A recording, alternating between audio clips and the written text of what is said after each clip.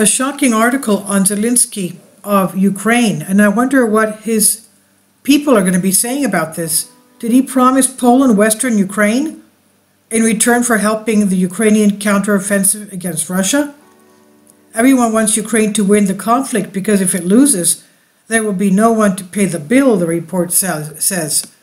The question of granting territories of Western Ukraine to Poland in return for providing military aid in the context of the expected Ukrainian counterattack, Polish media claims, was at the center of the talks held recently in Warsaw by the President of Poland, Andrzej Duda, and his Ukrainian counterpart, Volodymyr Zelensky. Although the scenario seems unreal and improbable, the Russian news agency TASS cites journalist Marek Galis from the Polish NDP, who claims that Ukrainian President Volodymyr Zelensky, during his recent visit to Warsaw, Poland, promised Ukraine's western provinces in exchange for Poland's help in the Ukrainian counteroffensive. The question? In this article, Galis argues that Zelensky's visit sparked many scenarios and theories.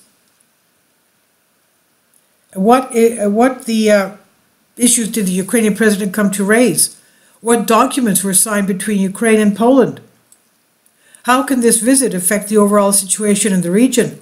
How will the armed conflict in our eastern border end, wonders Galis, who claims that Zelensky, in his speech, argued that in the future there will be no borders between Ukraine and Poland. How is that possible? Neither politically, nor economically, nor historically. Galis says this may be a confrontation of our inside information that Ukraine is ready to cede its western provinces to Poland. Why would Zelensky do such a thing? The journalist wonders why Zelensky would do such a thing. First, because of the dramatic situation on the front. Ukrainian casualties are disproportionately high, and Western weapons have a limited duration, either because they become targets of Russian missiles or because they fail due to their age. Even more important, because the US is already demanding repayment of the loans they've given to Ukraine, the military equipment and other supplies. As we've already reported, Ukraine, under the leadership of Zelensky, has accumulated a debt of more than $150 billion, the article emphasizes. Everyone wants Ukraine to win the conflict, not under the pretense that if Russia wins, Putin will not stop at Ukraine but attack NATO member states. The calculations are simple. If Ukraine loses the war, there will be no one to foot the bill. If Putin gets the upper hand, it will be a failure not only for Ukraine, but for all of us, said Prime Minister of NATO, Jens Stoltenberg. The most profitable business of the USA is the business of selling weapons, Galis argues. US miscalculations. Even before 2022, the US offered Europe a way out of the political and economic crisis by humiliating Russia, dragging it into a war, and reaping huge profits from military action, while ensuring that Russia would not fight the collective West alone. This largely meant that the conflict would end soon and that there would be no threat to other countries. Apparently, the US calculations were totally wrong as well. The protracted conflict requires more and more financial and technical investments, while the time for debt repayment is approaching. Ukraine is not doing well on the battlefield. Its public debt is increasing. The morale of Ukrainian soldiers is deteriorating, while there are fewer and fewer Ukrainians willing to fight for Ukraine's criminal regime, the publication says, which states that prevailing panic in the US as the upcoming elections, inflation, and rising public debt push the Biden administration to act in the name of its ambitions and interests. The special role. As the publication states, at the beginning of the war in Ukraine, the special role was given to Poland as an ally, friend, and supporter, and in fact, as an intermediary between the US and Ukraine, and in return for this mediation, the subsequent surrender of territories of Western Ukraine to Poland.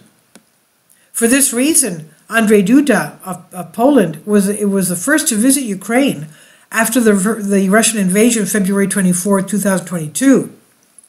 On this historic day, Zelensky accepted an unprecedented offer, unlimited aid and support in exchange for the province of Volyn, Rivne, and Lviv in western Ukraine that were once historically Polish territories. Then the Ukrainian president neither refused the Polish president's offer nor did he agree, the publication states, and according to this, however, the Poles were offered special privileges. For example, they were granted the same rights as the Ukrainians. Poles could exercise supervisory functions in the country's management system, while Zelensky, by his decision, gave the opportunity to Polish companies to buy assets of Ukrainian enterprises, says Gallus.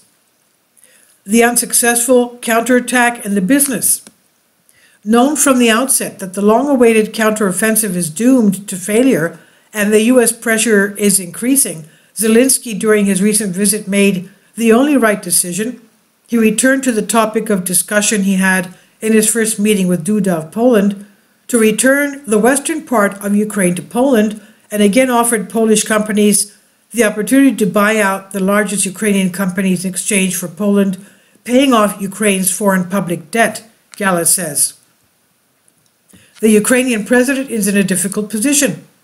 As the publication states, Zelensky is currently aware that he has landed in an extremely difficult position, as at this moment he is hated not only by his people, but also by all those who invested in him as a profitable project.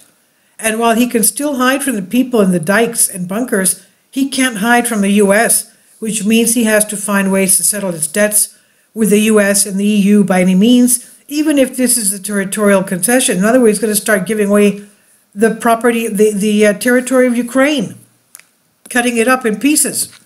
However, judging by the weapons that Duda has promised to deliver to Ukraine as part of an ultimately successful counteroffensive, Zelensky has one last chance. How it will be used is unknown, but it is safe to say that many innocent people will suffer as a result before the eastern lands finally return to their historic homeland, the publication concludes. This is from Banking News, and I've translated this for you from a Greek article. Please leave your comments, and thank you for your support. Kindly support my Patreon account. The daily posts are 5 videos daily, and they are totally different from what I have on my YouTube channel. Thank you so much for your support and that you find all my content so interesting. You'll find the Patreon account details in the description box below.